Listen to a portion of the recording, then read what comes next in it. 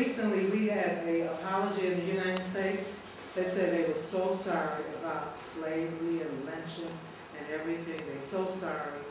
And a lot of people, almost no one received a copy of that apology. So when you apologize to somebody, shouldn't everybody know about it?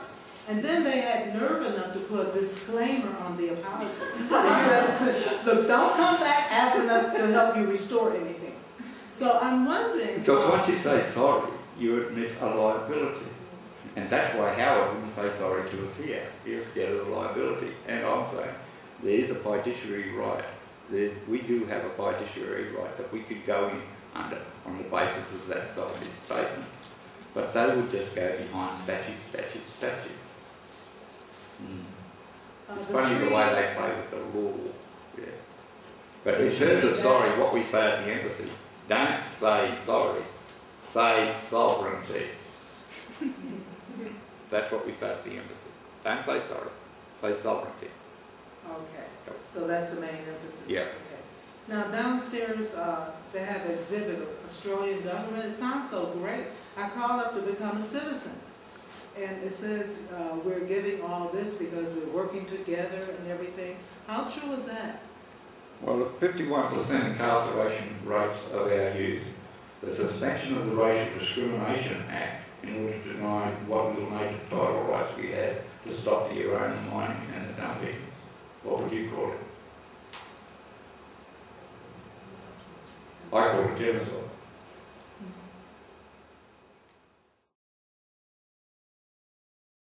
Good morning.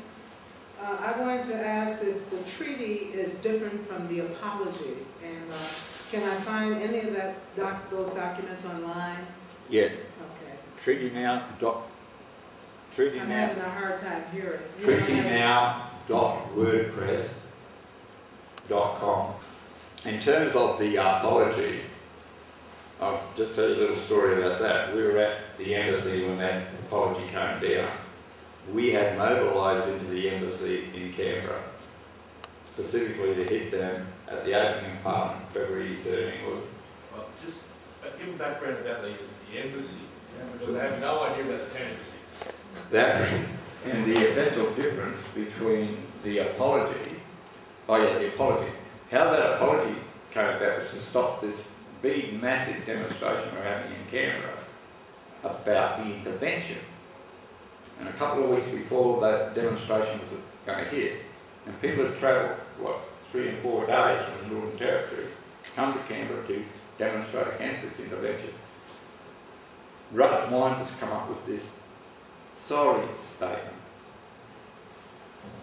The media's all in bed with them, and they're concentrating on the sorry statement, not the demos against the intervention. And it was beautifully done. I have to give it to Rudd. He did it brilliantly, totally outmaneuvered us. Took us right off the papers, out of the media, and had sorry day. And had people with thanks on the t-shirts and everything. It was so brilliantly played.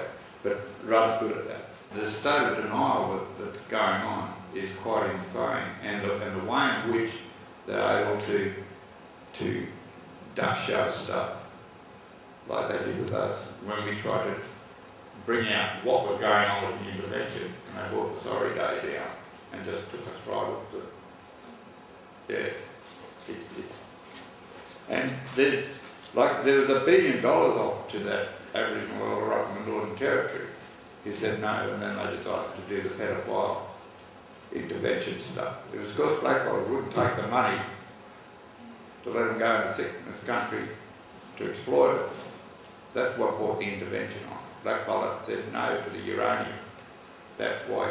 And I reckon, what I've seen in terms of white protest, non-Indigenous protest movements, in terms of anti-uranium movements, etc. Here's blackfellas on the front line, taking up battery. And what support has been given to these blackfellas on those front lines? The suspension of the Racial Discrimination Act, the Intervention Action, they're sending the army in. Like it's a whole re-invading process. We're being invaded again and and again and again. It's like the invasion never stops, it just keeps going on and reaching greater heights.